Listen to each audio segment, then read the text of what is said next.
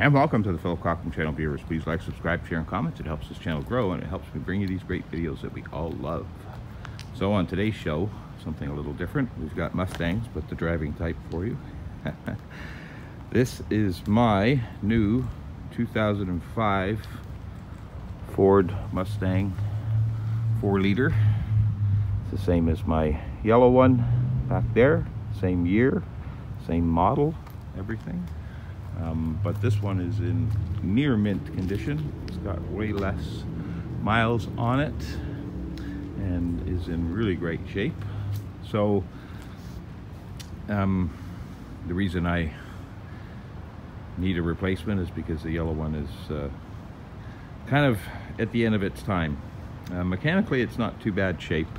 So before we go over the black one here, we'll talk about the yellow one for a second here, right? So I've had the yellow one since brand new. You know, it's 18 years old, same as this black one here.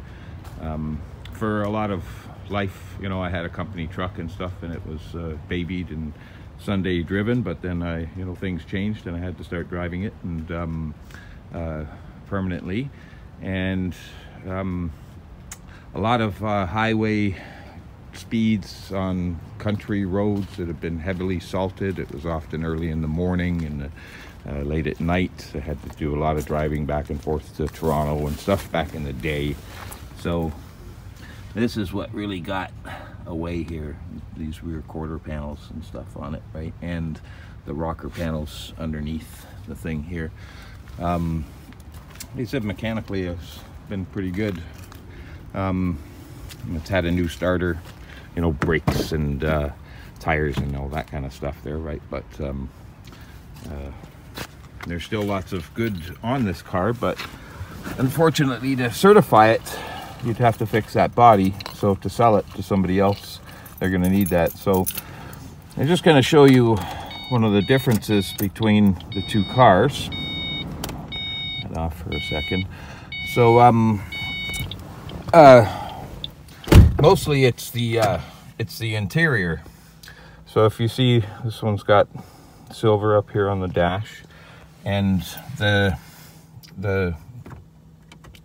dashboard lights change different colors. I forgot how to do it, right? But these all change. There's 125 different colors, and you can see it's got 4 gauges in the center here, where the new one only has 2. And then also this here where it says check traction control. This car has this is the same dashboard that's in a GT, so it's an upgraded V6, right? So that's why it's got this extra computer thing in here, and I've got these extra controls. And it's not just a trip computer, but it also tells you like a fuel analyzer and all that kind of stuff. So it's kind of a nice feature, but you know, it's missing on the new one, right? So anyway, another major difference too between the two cars is this car has dual exhausts on it, and the new one doesn't. These are Magnaflows, and they sound pretty good.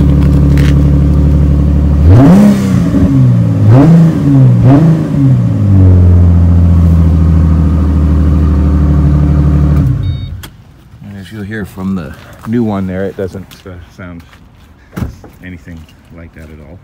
So that's one of the things that I'd like to do. I'd also like to get the windows tinted on it, and I already have big wheels for it. So here's a quick look at what they are. They're KM 775 20-inch rims.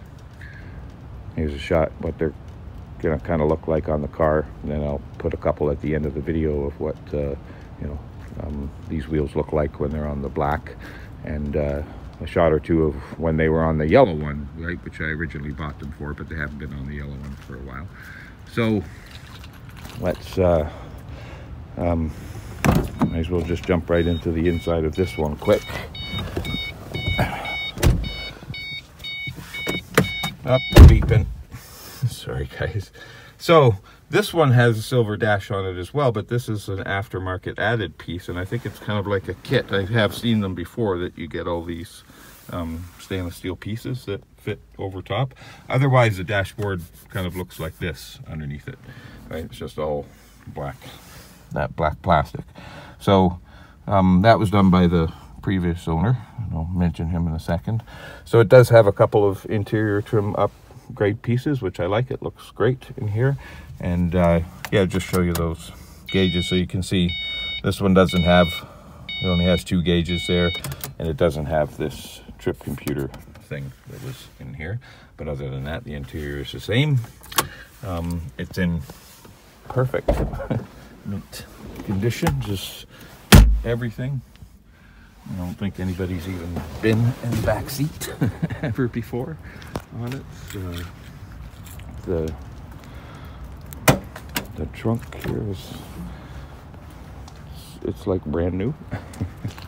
Let me put the phone down for a sec. I'll pop the hood and then lift it up. All right, I just paused the video and restarted it just to keep some shorter clips here. So here it is under the hood there. It's has a little bit of dust on it. It looks like everything is original. Even the battery looks, I mean, look, there's like cobwebs on it, right? You know, I don't even know if the battery has been, yeah, that's, the battery has been replaced, which wouldn't be, you know, 18 years old, right? But I'm not sure if he's done the throttle body too, because that doesn't look exactly original. It's one of the things that goes on these things, but everything else, it's in really good shape and condition. It's got a couple of chips here and there. So there's a couple that are right on top of the hood itself too. Like he was, you know, behind trucks on the highway, right? Get those stone chips. And then there's this one little spot there. I thought that was just dirt, but that is actually a scrape, right? But it's pretty minor touch-ups, you know. The wheels are in really nice condition again.